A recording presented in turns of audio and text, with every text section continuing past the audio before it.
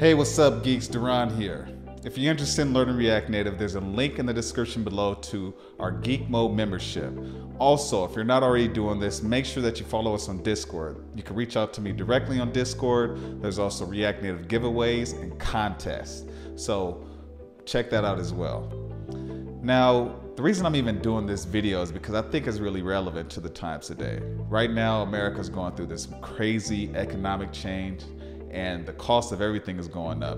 Gas, food, housing, real estate, probably even more than that most likely. And I think that people they need to know what their options are. So I'm gonna tell you how you can survive this next recession. And I'm telling you that from a software developer's perspective. Now, obviously the easy answer is don't be replaceable. If you don't want to lose your job, don't be replaceable. But what's the likelihood of us not being replaceable? I'm replaceable. Anybody is replaceable. But you want to minimize the probability of you being replaceable. And that's by having a specialized skill. Anybody can be a janitor. Anybody can work for McDonald's. Anybody can sweep floors, etc. But not everybody can be a software developer. Excuse me, I'll scratch that. Anybody can be a software developer, but not everybody is willing to put the time in to become a software developer.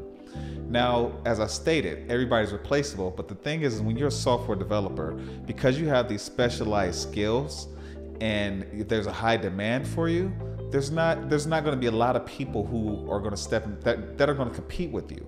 And then also you got to keep in mind that companies, they don't want to keep hiring new developers because they have to teach the new developers how their code works, and they also have to teach them the business model. It's going to be hard for you to code if you don't understand the business model. So a lot of companies, they don't want to go through that headache. So as a developer, it helps you become a lot more irreplaceable. And that's why I offer courses. There's other people on YouTube offering courses. There's books. There's a lot of different options that people have today that I didn't have when I was learning how to code. I had to teach myself everything from scratch. And this is coming from somebody that didn't have a technical background. So I had a major headache. I wanted to give up at times. I was kind of like, whatever, some words I don't want to say on YouTube, basically. But basically you want to be irreplaceable, and also let's say that it just so happens you are fired. They let you off. And that's a bummer. I've been there. I've worked for companies that I loved. I was excited to be there. And then for whatever reason, I was let go. Sometimes you don't even get an explanation, especially if you're a contract developer. I don't want to say treat you like crap because they pay you well, but they treat you less than a salaried employee. And that's the con of doing that. And I've worked for some companies, like I said, that I was enjoyed. I was happy I was there. And all of a sudden, come to work one day, somebody doesn't like you for whatever reason, they'll let you go. That's the cold reality of life. But as a software developer, it's easy to find work. I promise you, it's so easy to find work today. You can work in America, you can work in Canada, you can work in Great Britain, you can work in the Netherlands, you can work anywhere. And that's the beauty of it. And then also on top of that, if there is a recession and the company in America does go to shit, you can easily relocate to another country, move there, and still work as a developer. So it gives you a lot of flexibility. So what I would say is that if you're looking for work, I would say even as a developer, when you have a job, you should always be entertaining different companies, having multiple interviews, just so you can stay on top of your game. You can see what opportunities are out there, because right now America's going through this big landslide, and things are only going to get uglier in this next year, maybe even like the next 5 years to a decade. That's what people are saying. Who knows? But I would definitely be prepared for that. And the last thing I want to talk about is savings. Now, everybody knows what savings is about. I've heard about savings when I was a kid, putting change in your piggy bank. But savings can save your life. For me, I mentioned this in an earlier video, but for me, I have in my savings account, I have well over 50K in my savings account. And the only reason I saved up that amount of money, because I was working for a company one time where they didn't pay me for 2 months. I couldn't pay my rent for 2 months. And really it's because I was spending the money that I was getting. Every time I got a paycheck, I was buying amazing things, I was buying nice clothes, nice shoes. And once that happened to me, and I couldn't pay my bills, and I was like, man, I had to go to family members to get some help.